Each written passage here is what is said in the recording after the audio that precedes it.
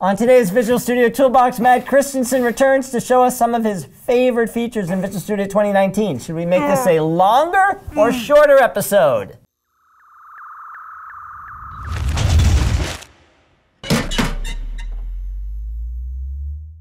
Hi, welcome to Visual Studio Toolbox. I'm your host, Robert Green, and joining me today is Mads Kristensen. Mads, welcome back. Thank you very much. It's been a long time, yes, way too long since you've been on the show. I agree. It's good to be back. And we are here to talk about Visual Studio 2019, which has just recently shipped. Had a great launch, a lot of great content from the launch event. We'll have pointers to that.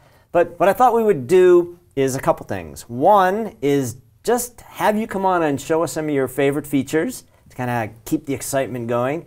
And then two, we're going to try an experiment. We talk a lot about how long these shows should be and when do people stop watching, and I tend to go longer than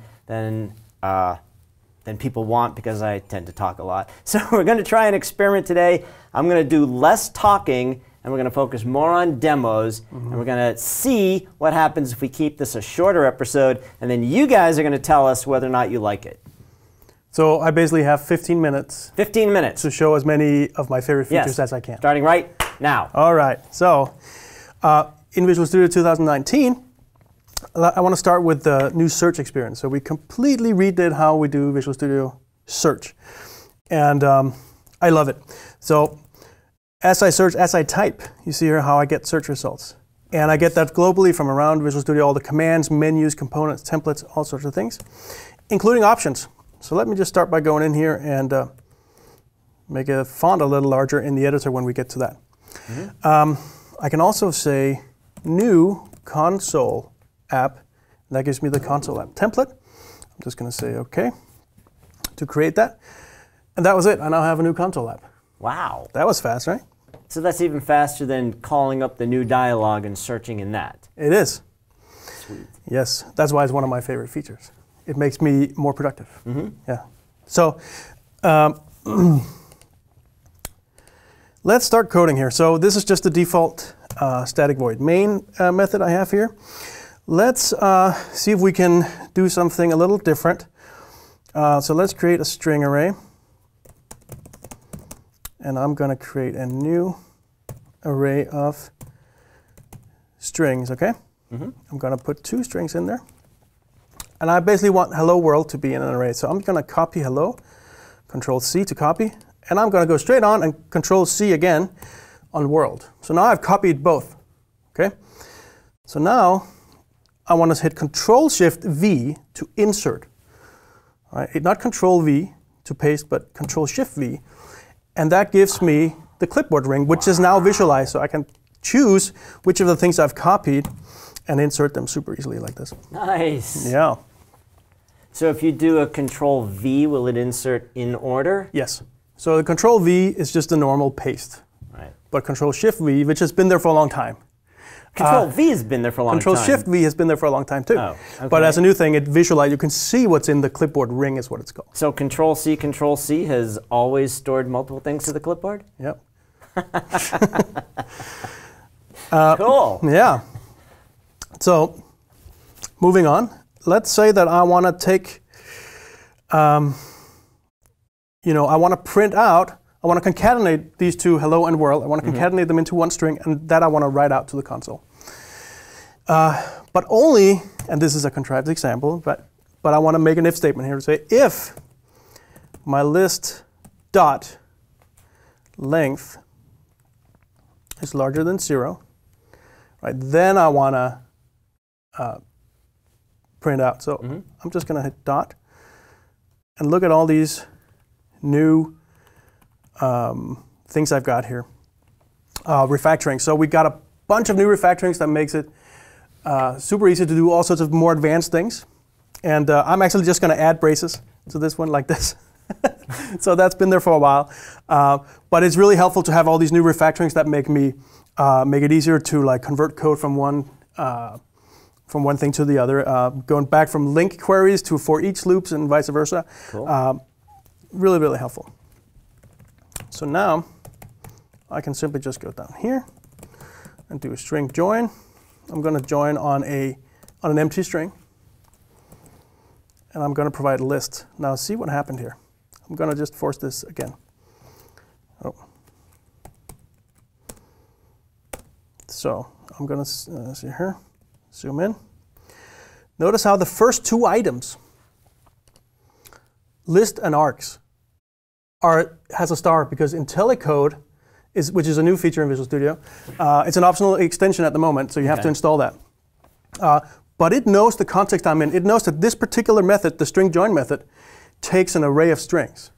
And then it knows that, oh, I actually have two that are in scope.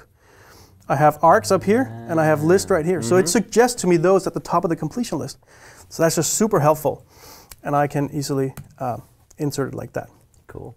So IntelliCode is really a fantastic aid, especially when you're dealing with new APIs that you're not so familiar with. It helps you to figure out what is the most common use patterns of different APIs. IntelliCode is basically in IntelliSense with a bunch of AI behind it, getting very smart about it. So we've been scanning like thousands of GitHub repos for the different languages, for C#, for instance, to figure out how people use various different APIs. And based on that, we put it into a machine learning model, and out comes a very, very clever IntelliSense engine that sits on top of the current IntelliSense. So that's very nice. And I forgot a parenthesis here. All right. So let's set a breakpoint and hit F5. So now it runs, and it breaks. And I can see down here in my locals window that I have my list member here. And I can now search. So I can now search for world, and notice how it can find values that are in lists or dictionaries or whatever, no matter how deep they are in the hierarchy of things. So that's really welcomed. And that search works in autos, locals, and the watch windows. So it makes it very easy to find these hard to find sometimes values of properties and so on. Cool. So I'm just going to continue here, F5. And we can see the hello world is printed out. But notice it didn't close down when it was done. It keeps going. And there it goes. And that's very nice. So that was sort of some of the new things. So what you probably couldn't tell was that the step debugging was a lot faster. So as I was setting the breakpoint and it was hitting, that's over 50% faster now than it used to be. Okay. And that's a very, very nice thing. Yeah, it's kind of hard to tell on a simple console app like this. Yeah, right. All right. So let's make a mistake here. So I'm removing a parenthesis here, so now I have a syntax error. So at the bottom of the window, I now have what's called a document health indicator. So it tells me, without having the error list open, I can now see that, oh, I actually have one error. I don't have any warnings. But that makes it super easy for me to see that, oh, it's not green, this file actually has some issues. Right. And typically that's because you scroll your syntax errors out of view, and so you don't necessarily know when you try to build, for instance. So glancing at this makes it super convenient to see. And so I can navigate between these errors. Alt, page up and page down. And so that takes me exactly to where they are, and I can fix them super easily. And now, no issues found.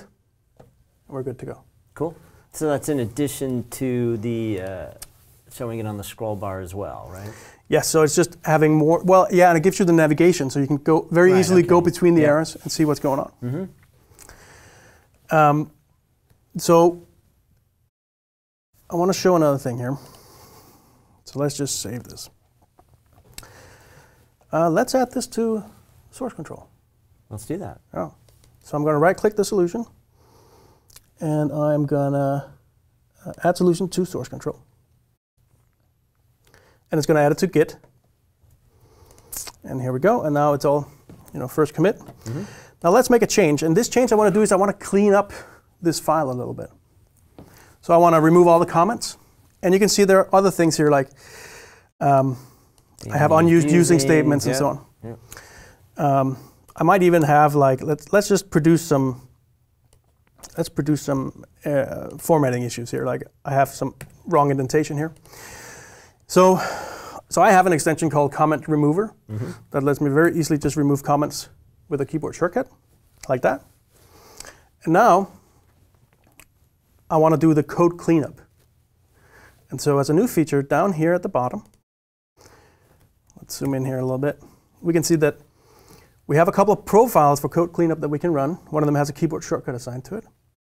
And we can configure those two profiles in here. So I configured them to have a bunch of code fixers. Now these code fixers, I can remove them out or back into what the profile will run. And these include like sort usings or remove unnecessary usings, a bunch of things.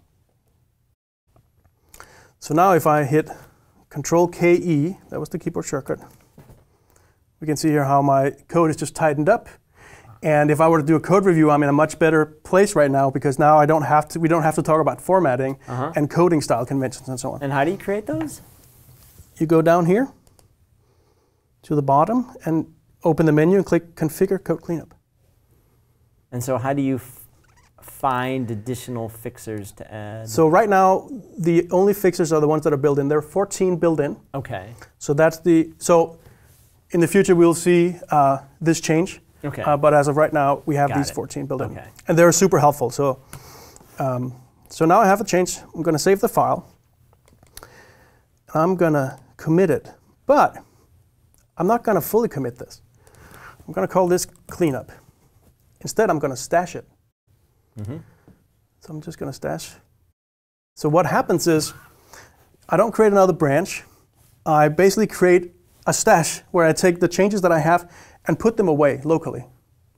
And if you see what happened is that my changes in the source here was reverted because I took the changes and stashed them. So if you think of, if you're used to TFS, for instance, you have a shelf set. Right. The difference is the shelf set is actually exists in the remote server, whereas Git Stash only exists locally, so only on my machine here. Okay. But I have it right down here. I can apply it anytime I want. And typical use cases for this is, I make a change, but then I have to fix a bug really quick and I have to change branches. So I can stash my stuff, change my branch, and then come back afterwards to that branch and apply it again. Got it. Or I can work in one branch, figure out, oh man, I should have done it in another branch, stash my change to that other branch, and apply it to that branch. Oh, very so nice. Yes. So that's super helpful that I can do it all right here. All right. And let me show you another really cool thing. This is the last thing I want to show. Okay. So let's close this solution. And I'm going to open a bigger solution that's got a bunch of projects. The Pro Power Tools, my all-time favorite extension. Pro Power Tools. Actually, I want to do something a little bit different. I want to open it in a different way. The very first Visual Studio Toolbox episodes are about the productivity power tools. Split into 2 episodes because, we had to keep it short. So now I want to open a solution that's on my disk here. And there's now a new option down here to say, don't load the projects. So that's kind of bizarre until you see what's going on. This is a solution that has many projects. There are solutions out there that are way bigger, right? But you saw how fast this was loaded. Yes. So a typical scenario is that if you have a solution with a lot of projects in it, you might only work on a subset of those projects.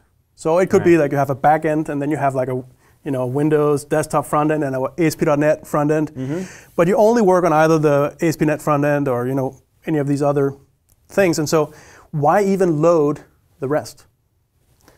So now nothing is loaded. Yep. And I can go in and say, I want to load this particular project. So just like normal, I can say reload project. But now I can also go in here and say load project dependencies. Right. So it knows, okay, I have this particular project has other dependencies on other projects in the solution that it needs in order to build. So now I can do that. And that was, in this case, it was just this other project up here. Cool. And so now these are the only 2 projects loaded. And is there and I can hide everything else or show it again up here. Is there a way to basically set the equivalent of a profile where Some days I want to load these 3 projects. Other times I want to load a different 3 projects. Yes. I'm glad you asked. So now that I have sort of my definition here, these are the 2 projects I want in the solution that I care about. I can right-click and say Save as Solution Filter. I love that. This was not scripted, ladies and gentlemen. Nope. I actually was just thinking that would be a cool thing to have. It's already in there. It was a perfect segue. Cool. So this saves a file. So I'm going to call this one, since it has, so if you know, the project names are column guide. Mm-hmm. So I'm just going to call it column guide. And if we look here, it's going to save as an SLNF file. Mm-hmm. So solution filter is the F. Cool. So save that. And now let's just close this solution. Now I have the SLNF. I open it. And boom. Fantastic. It only loads those. Mm-hmm. So that SLNF file roams with in my repo. So other members of my team can also use this. You can create as many as you want. So it can be one for the ASP.NET team, one for the desktop team, one for the backend team, and so on. Right? So excellent. Yeah. So that's very helpful. And so one question that we get with this is, well, what if you make changes to the solution file? Like, let's say you add new solution items, like in here, for instance. What if I add a new file here? Like, well, how does that then roam between those different filters? Mm-hmm. Well, the good news is that the filters are actually just a small little JSON file describing just the project that has to load, but it still uses the original SLN file to figure out what is there. So when you make changes to the actual solution, everyone gets the benefit regardless of what filter they have applied. Right, because it's just a filter of what's projects open. Yeah, exactly. Yep. Cool. So if you have a big solution, then this is going to speed up your workday a lot. That's excellent. Yeah. Cool. So those were my favorite features of the new. There's a bunch more, but these are my favorites. That was 1 minute of me talking and 15 minutes of demo. We did it. Hey! I actually like this a lot. I think we should do more of these. But as always, you guys let us know if you liked the 15 minutes or if you wanted us to spend more time diving down. So as always, this show's all about you. So let us know what you think. Hope you like that, and we will see you next time on Visual Studio Toolbox.